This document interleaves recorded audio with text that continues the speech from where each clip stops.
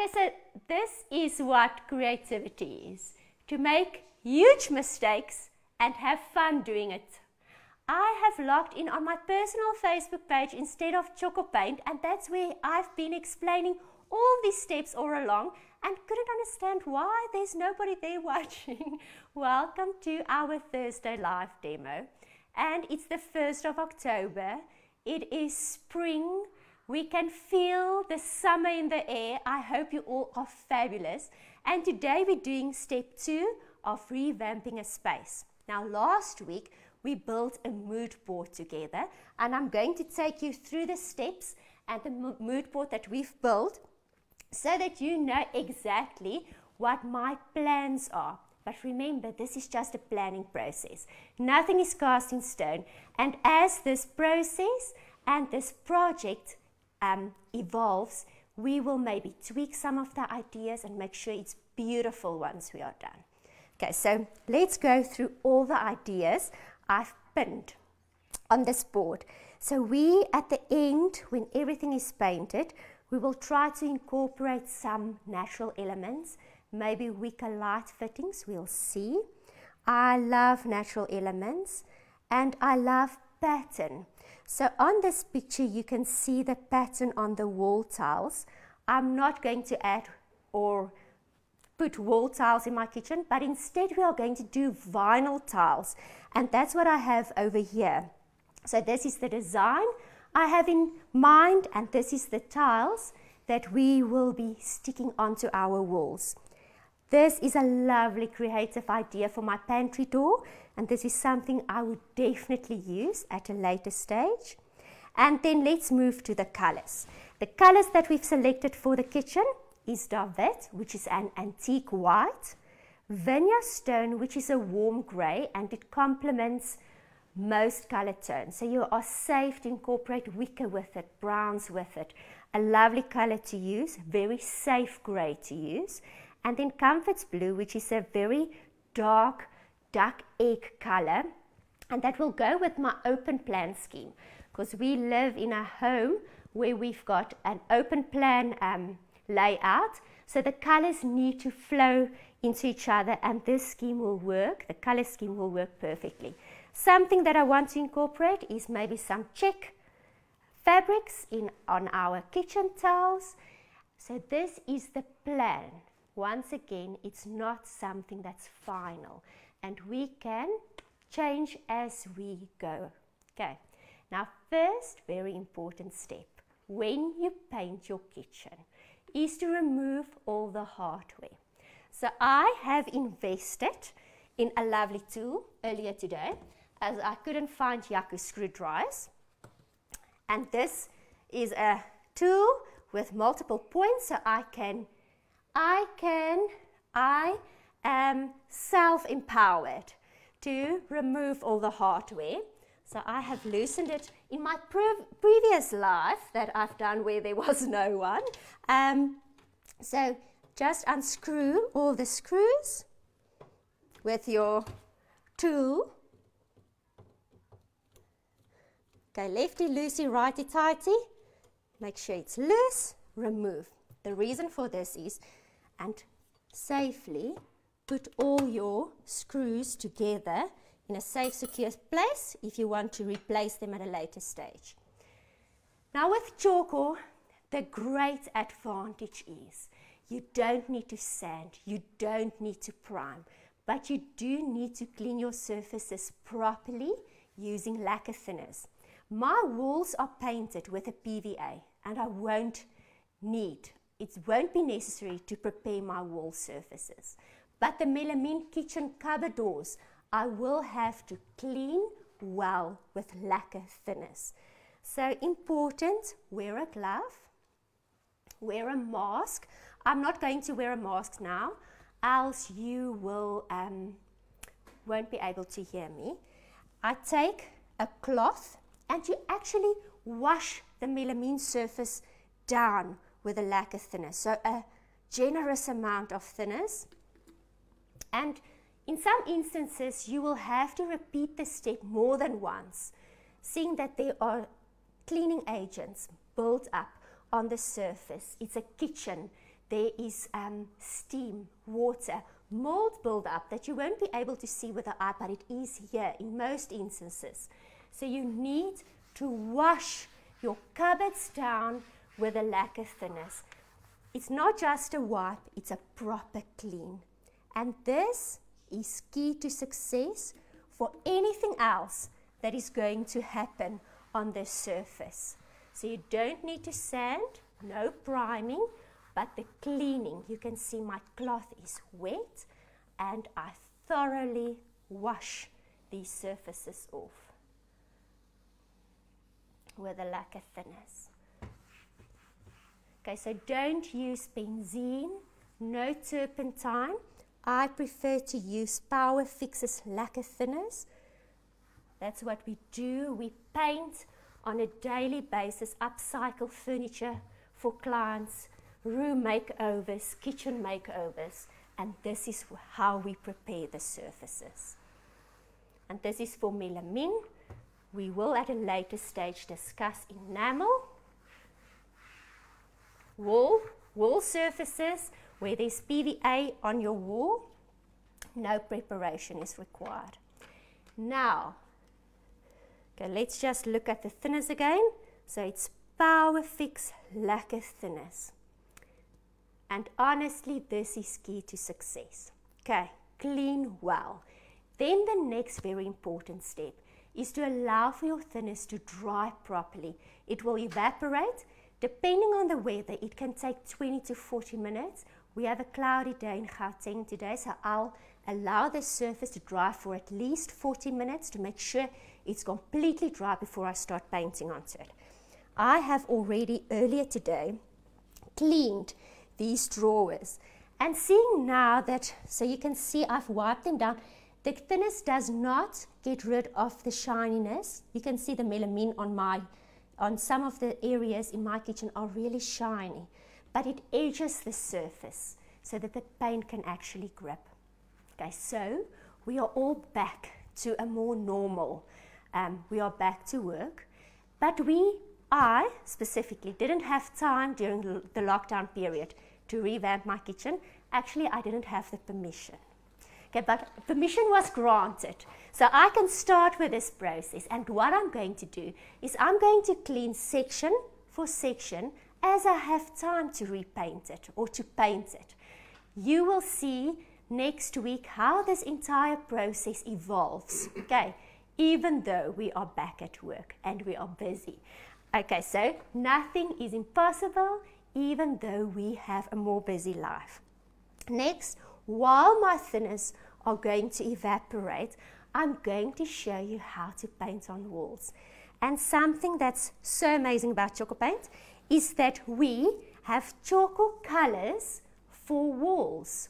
So the lovely Tjhoko color palette, most of those colors are available in wall paint.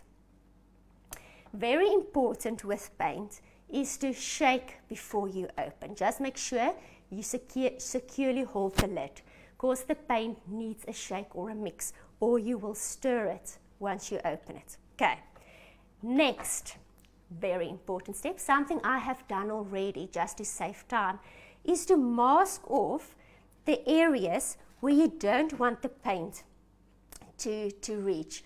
So I have masked off the counter, masked off around the light switch, around the door. So all these areas I have masked off so that I know my paintwork is done properly and neatly. Something I want to show you. Look at our beautiful Tjhoko brushes. So we have Tjhoko brushes available. I'm using the Enzyme Tjhoko brush for my cut lines. It creates a very smooth, even finish. Also beautiful for painting furniture. I just love it. Once you paint with it, you won't want to paint with anything else. A Tjhoko fiber brush could also have worked for cut lines. Here's the fiber brush, and this is what the bristles look like. Okay, natural bristles, where these are synthetic bristles. Both works well for cut lines. The synthetic bristles, beautiful for painting furniture to get a very even, smooth finish. So now what I'm going to do is I'm going to paint my cut lines. So everywhere where you know the roller can't reach, and the color I'm using is David. So this is the first step when painting onto wall surfaces.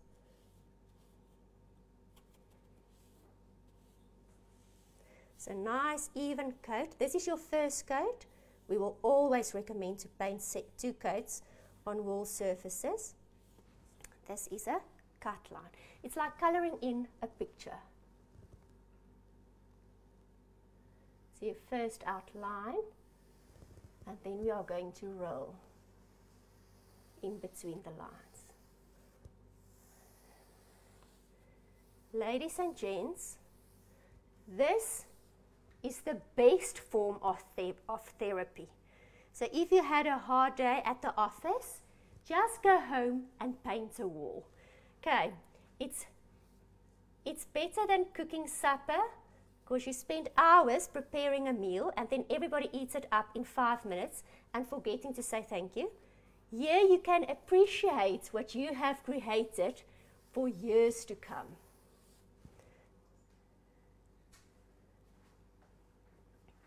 I just love David. It creates a very lively, vibrant feel in a space. Okay, so I'm just going to do this.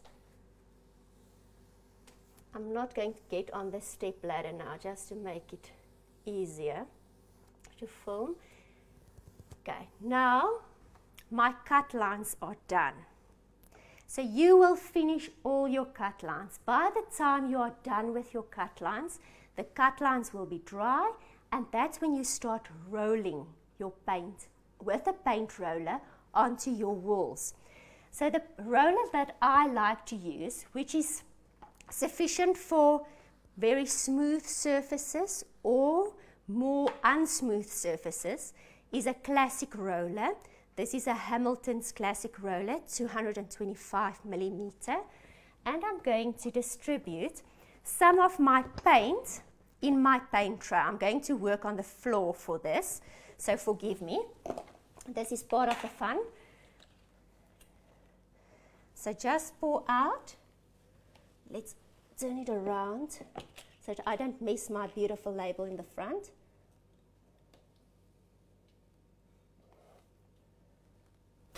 Okay. And there's my paint in my paint tray. I'm going to roll with my roller through the paint to make sure I evenly distribute the paint everywhere.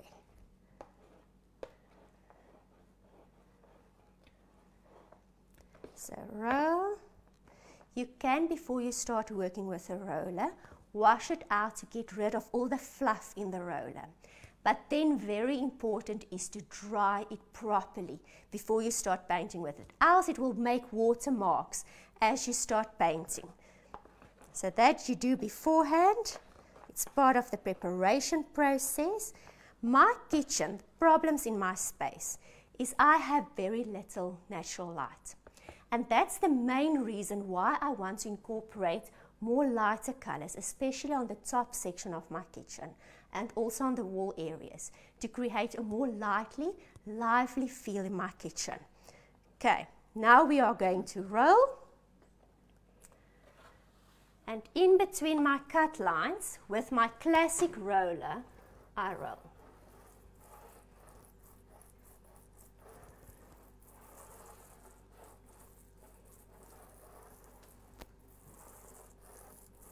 So nicely, evenly.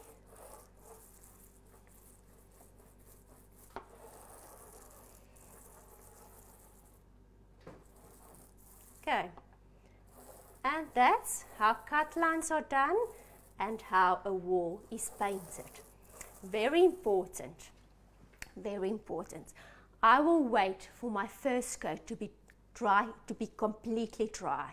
This will take, this is a low sheen, it's a wall paint, so it takes longer than Tjhoko Paint to dry. So allow for an hour to dry, and then I will start applying my second coat, and I will repeat the steps exactly as I have done here. First cut lines again, and then roll in between the cut lines. Okay, next we are going, it's too late for Tjhoko now to change his mind, because we are going to start painting the drawer in Comfort's blue. So for the drawer, I am going to use a foam roller. A foam roller, and I'm going to use Tjhoko Paint. So previously we've used Tjhoko Colors for walls, which is a low sheen paint for wall surfaces. Now I'm going to use Tjhoko Paint. Now what makes Tjhoko Paint different is that it can grip to most surfaces without a primer, without having to sand. Sorry for those of you who already know it. Shake the bottle, it's the first instruction on the lid. So I give a good shake. The color I'm going to work with is Comfort's blue. So I unscrew the lid.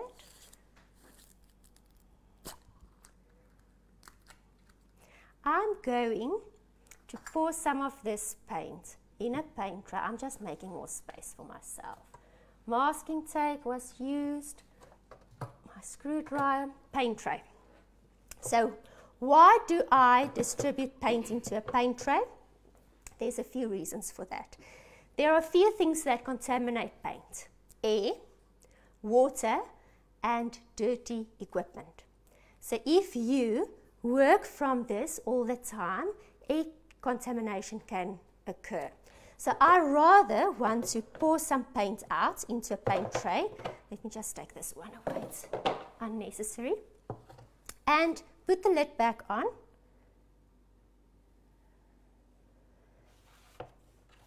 So that air contamination cannot occur. And I pour out as I need. Also, we do recommend to put your piece of wax paper or glad wrap or something back on, just to make the opening process easier when you reuse your Tjhoko. Now I'm going to use a 110 millimeter foam roller. Okay? And I'm going to share some tips when working with a foam roller. So I distribute the paint evenly and generously on my foam roller. If you work with too little paint on the foam roller, those are the times where you will see lines occur. Also remember, you won't only be painting one coat. We will be painting our first coat, allow that to dry, then our second coat. So I have cleaned this drawer earlier today. I have given it enough time to dry, enough time for the thinness to evaporate, and now I'm going to start to paint. With my foam roller, there is a possibility to remove this from the drawer. I'm not going to do that. I'm going to make sure I paint nicely, evenly, mask off the sections where I don't want paint to reach, and now I'm going to start with a foam roller. So what I do is I start more or less in the center of my big surface to make sure that I evenly distribute the paint. As you can see, air bubbles appear on the surface, and that's quite normal. It's air that is being transmitted from the foam roller onto your surface. And I roll evenly, smoothly.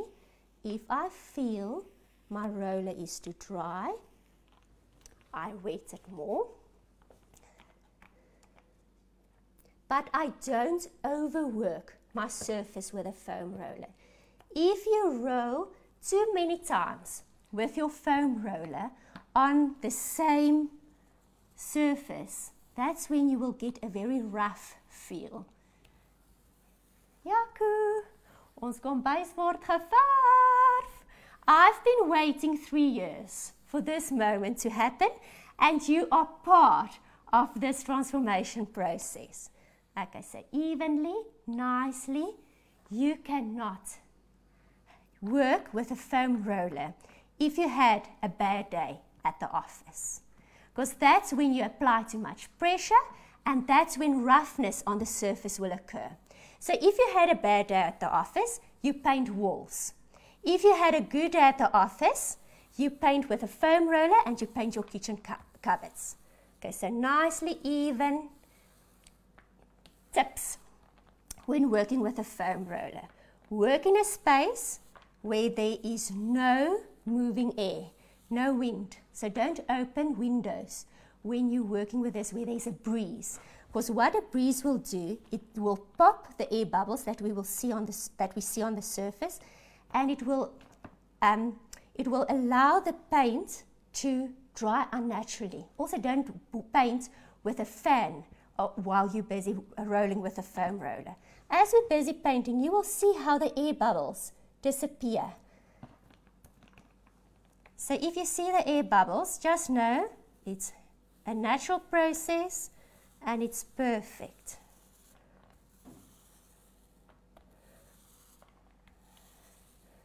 Okay, so I did not sleep last night because I had a look at our Tjhoko Champs entries.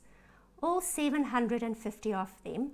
I read every story. I cried in bed for some of your stories that you've shared with us.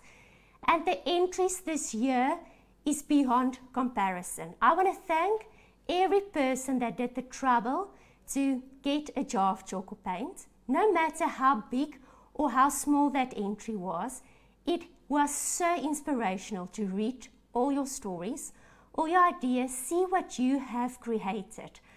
It's a very hard decision that we need to make, but I want to assure you that every person that entered is a winner. Okay, thank you for the amazing entries. Back to a foam roller is you can change direction.